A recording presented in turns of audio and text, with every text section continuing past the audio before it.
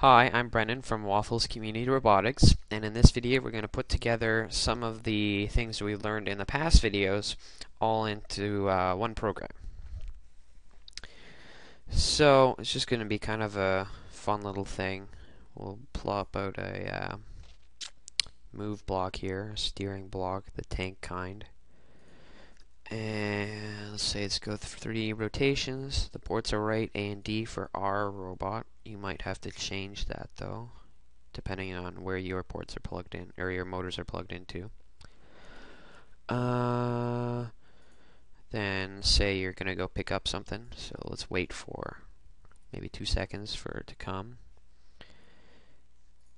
And while you're picking that up, you can show something like a big smile because you're really happy because you picked it up. And because you're really happy, you show a green light because everything's good.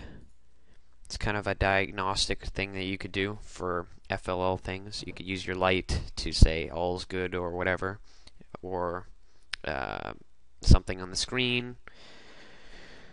And then let's just put another wait there for maybe 5 seconds so that you can see your picture and make sure that your light is the right color. Normally when a program's being run, by the way, the light pulses, so pulse would be true, but we're going to have a solid pulse, or a solid light, so pulse is false. And we'll make it do 2 things at the same time. Wait for a second before we decide to use our motor. It has like a kind of like an arm thing on the base robot that comes with the EV3. And let's use degrees. It doesn't have a whole lot of range, so let's just make it 100 degrees so that it doesn't overdrive and then your program gets stuck because it can't go as far as it tells it to. And then we'll play a happy note to say that yes, we were successful at picking up whatever. And that seems all fine.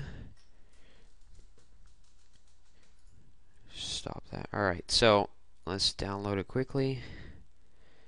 Make sure that all our ports are in the right place. So here are the port screen that I mentioned. So you can see all your sensors: touch, ultrasonic, gyro, and color/light sensor, and your 2 motors at A and D, and your B motor.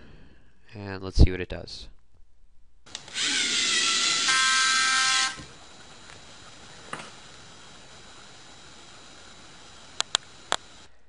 And as you can see, it did exactly what we wanted it to. It drove forwards while waiting for 1 second, and then before it was done driving forwards, then it lowered or raised its arm and beeped, then waited, showed a picture, changed the color of the brick lights to green, and waited for us to take a look at the picture and the color change.